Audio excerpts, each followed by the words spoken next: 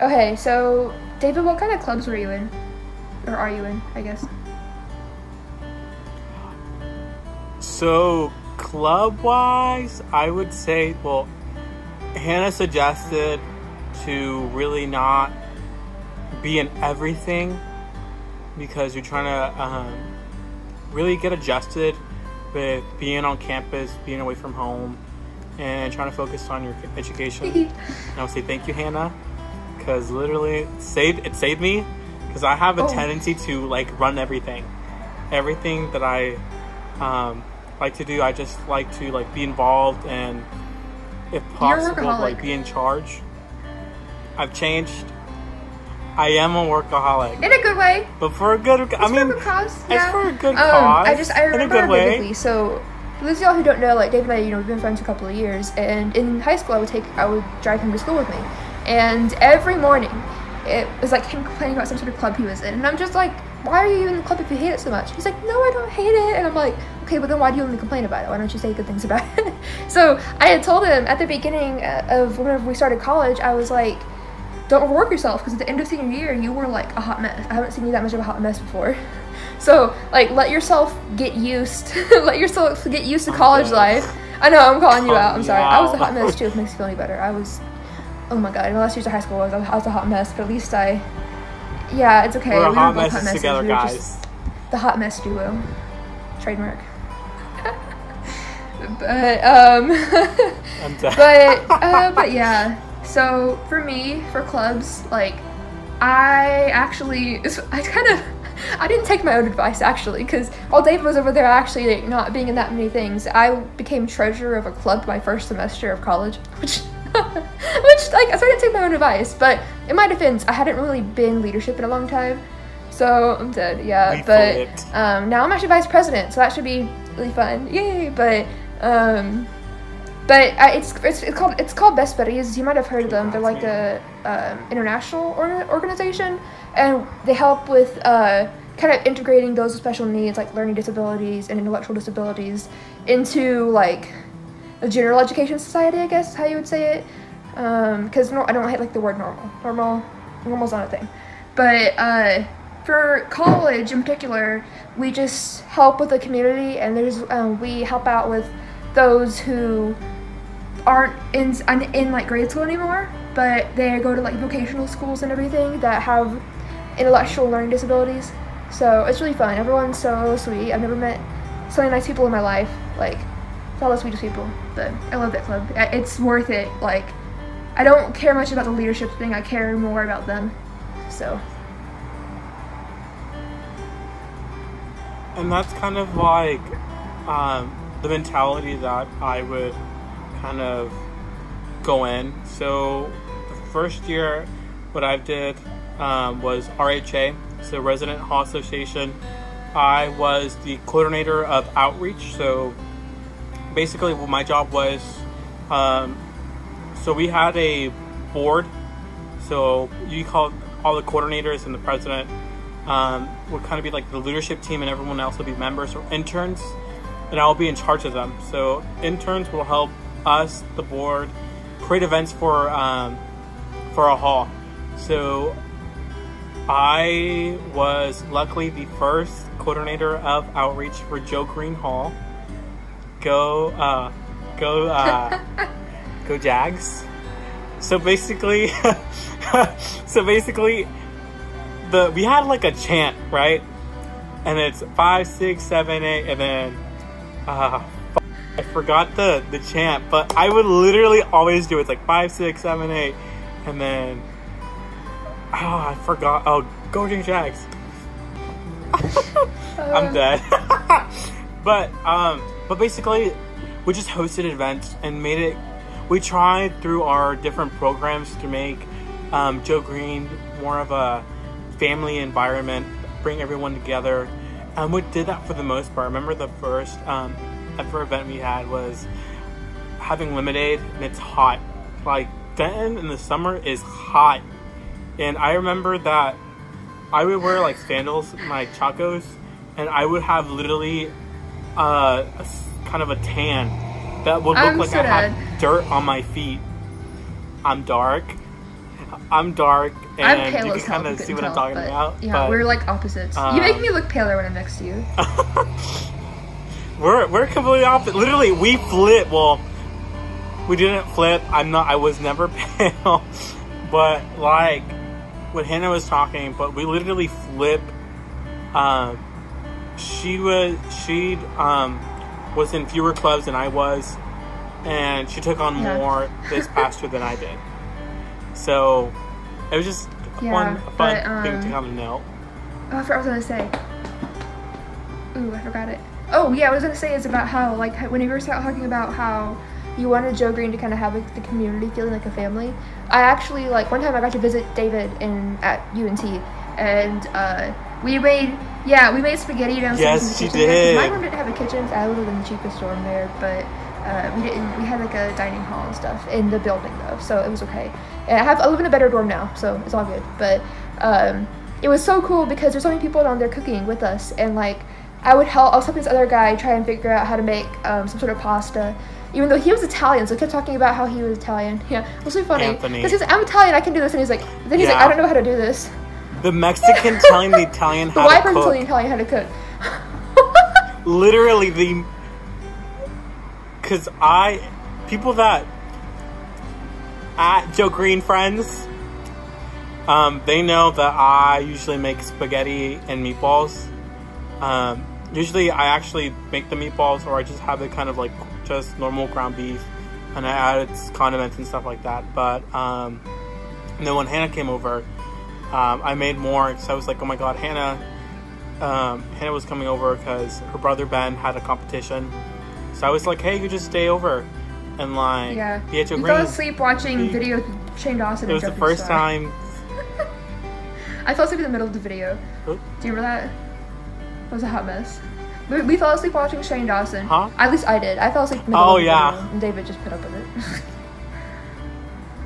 So, shout out, we love Shane. It was his beauty, what's it called? I forgot the name. I promise you I'm a true fan. Don't come at me. No, like it was like this. It was Dr. Tracy that he did with Jeffree Star. It was that one because we were like, oh, look at that. It was cool, but yeah, but yeah. Literally, I have the intro of the series on my phone. Literally, because it's a good song. I was like, oh, what's this? But yeah, it was really fun at Joe Green. Yeah. Everyone there was super nice, so. It's a hotel. So how about... Oh, let's talk about parking. Because I remember, oh my god, at UNT, the parking is hell there. I don't know how you survive. So, tell me this.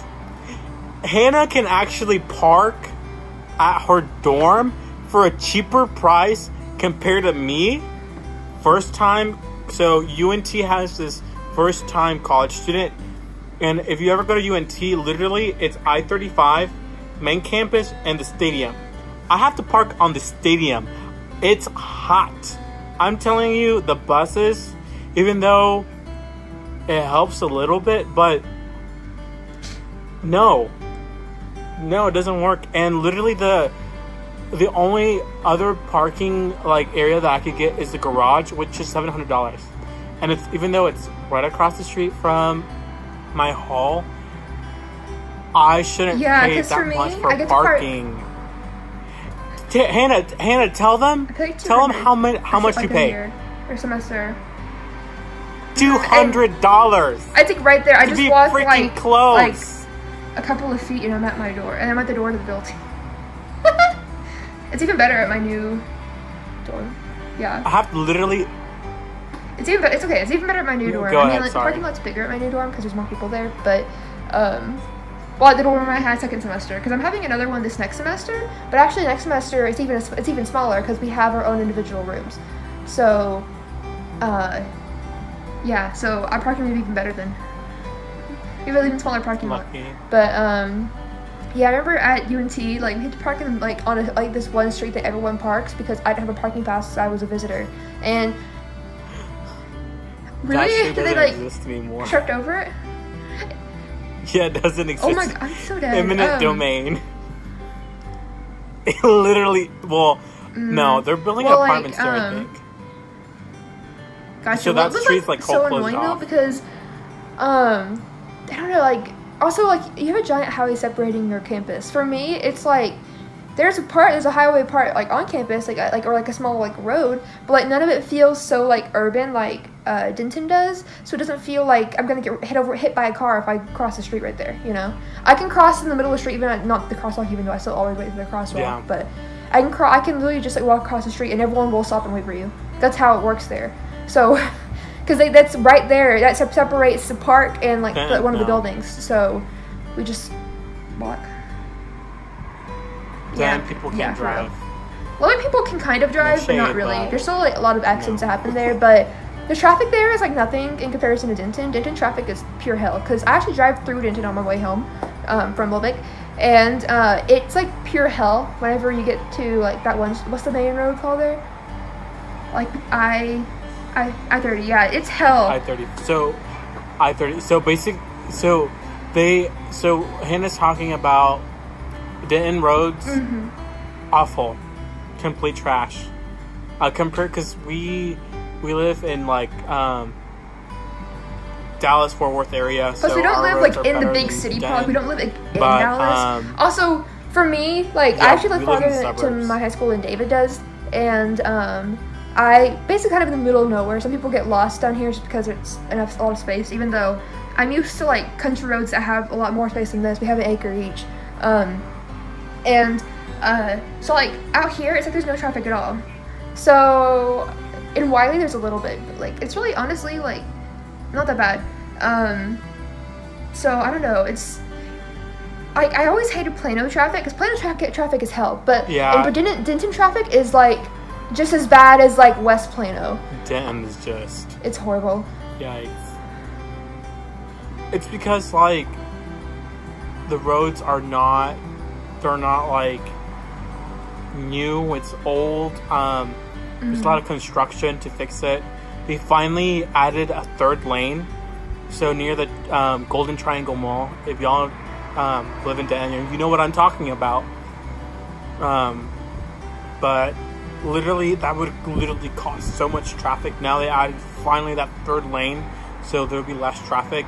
But traffic, yeah, you're gonna yikes. It's just, I feel like with Lubbock, because I feel like Lubbock is just, it's a bit, it's not, I wouldn't say it's smaller. Not really. I just think it's less urban. Better. I mean, like, it's still fairly urban, but, and there's parts of it that are way more, like, urban, kind of like how Dallas would be. But, like, around the tech campus, you can basically walk anywhere you want.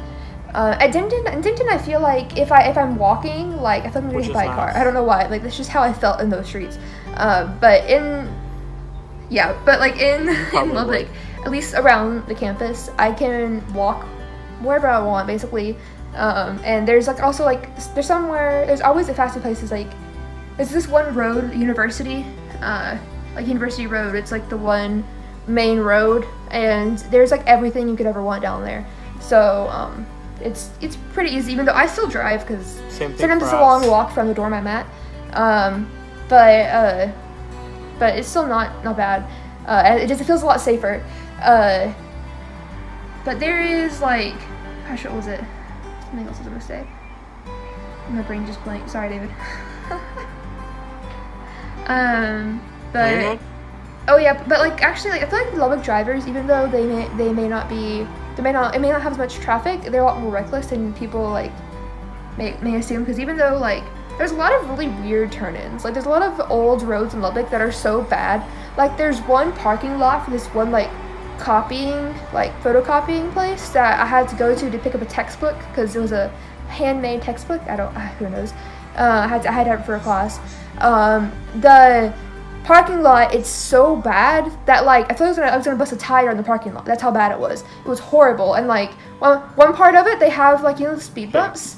They have speed humps that are so big that like I feel like it hits the bottom of my car. It's bad.